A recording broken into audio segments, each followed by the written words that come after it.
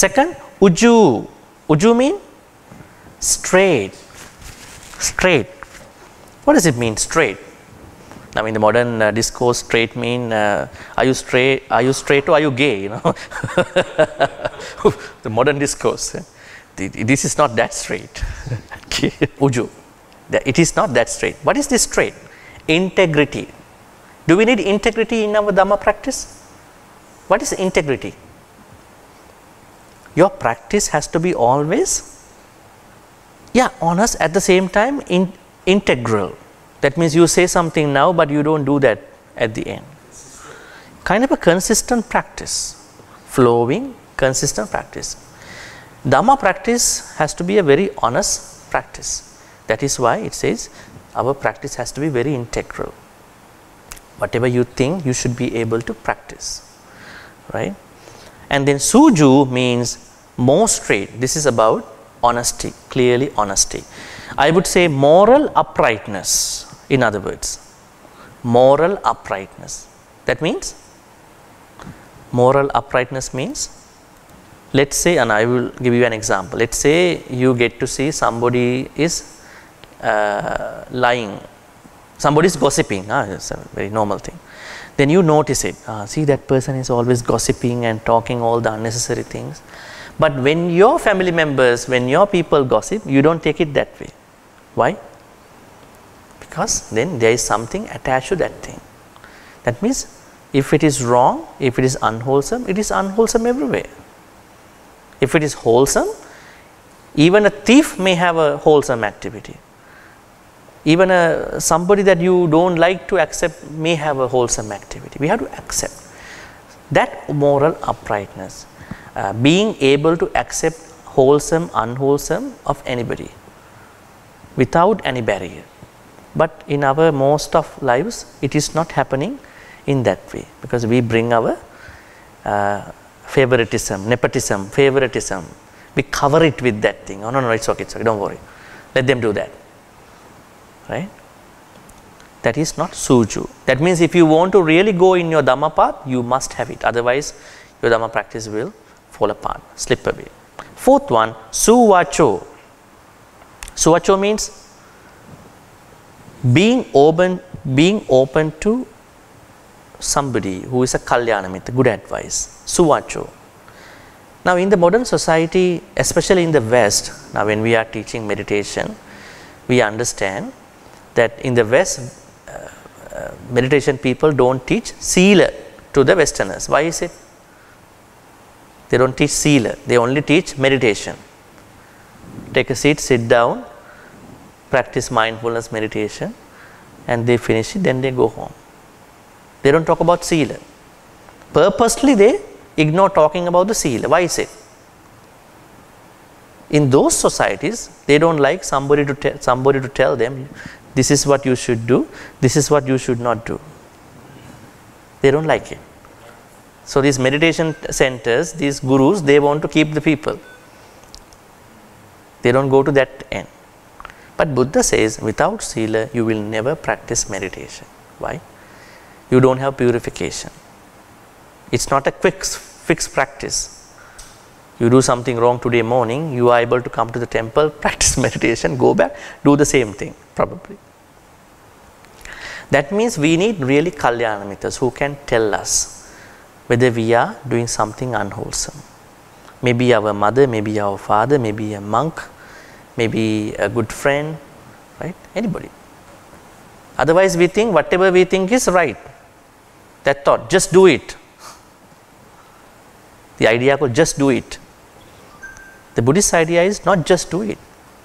Think about it. Before, during, after. Then you are creating a very positive impact on your actions, speech and the thought. How many kalyana mitras do we need? We need a lot of kalyana mitras. At least, at the very least, how many kalyana mitras do we need? Noble friends. Do you all have kalyana mitras? Let me ask you. Do you? See? We need at least 2 kalyana mitras, noble friends. One is the Buddha. Because of his teachings, we are learning all these things. Second is somebody we have to find. Right?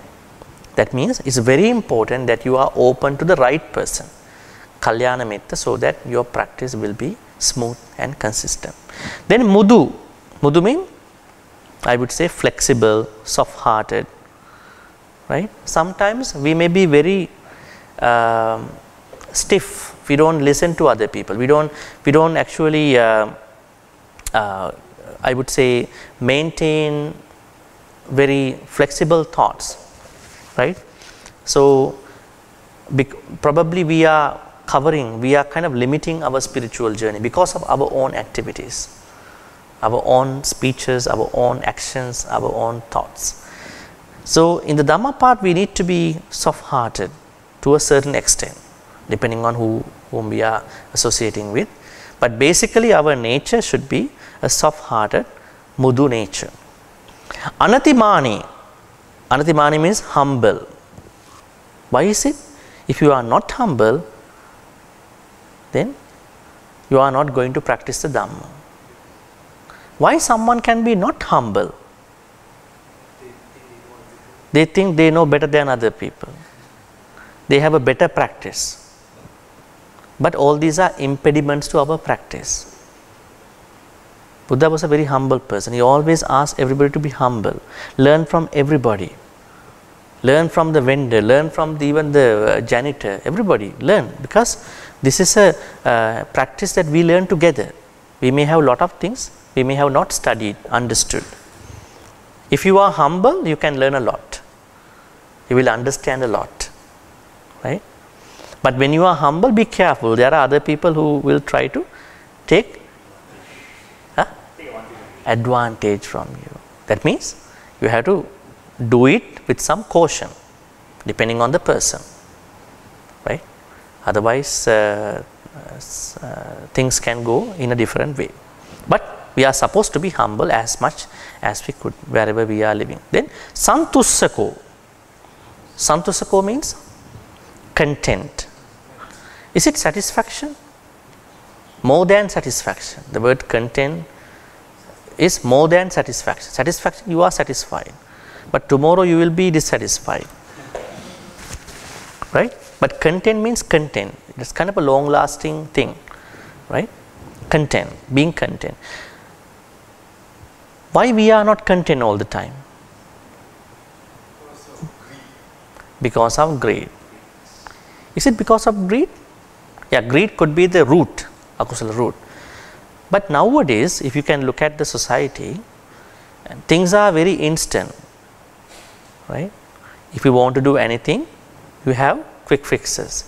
We always bothered by the instant gratification.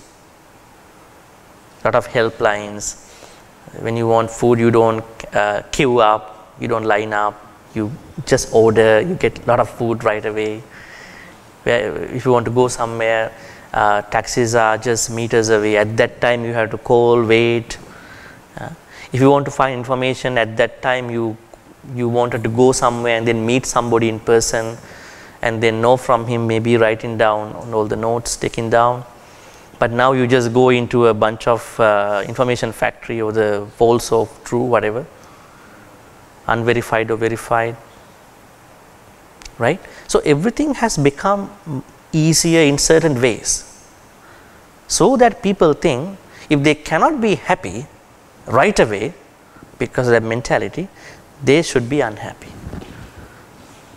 They should be discontent about it. This is a big problem. So I tell people, do not always go for the instant gratification. You need some patience. Right? That is why the Buddha said, patience, kanti, is the root kusala of our kusala practice. If you don't have patience, you can't practice meditation, you can't do dana, you can't do anything out of here. Patience is the root kusala, the root of the kusala. That is why they say if you want to go see a doctor, you should be patient and becoming a patient at that point. You are a patient, right? Isn't it? Just because you want to see the doctor, they will not see you. So, santussako, content, being content comes to us when we try to accept the situation. Actually, why we getting impatient all the time? It is because we don't understand the situation. Let's say you are going to fly somewhere. You are going for an important event. Suddenly the flight becomes delayed. What is your normal thought, reaction to this thing? Can you take it? Oh, I have important meeting, event, now everything will be gonna be. Because our mind recently has been trained to go through the instant gratification. If things don't happen, we are not able to accept that. Then we have lots of anger, sadness, right?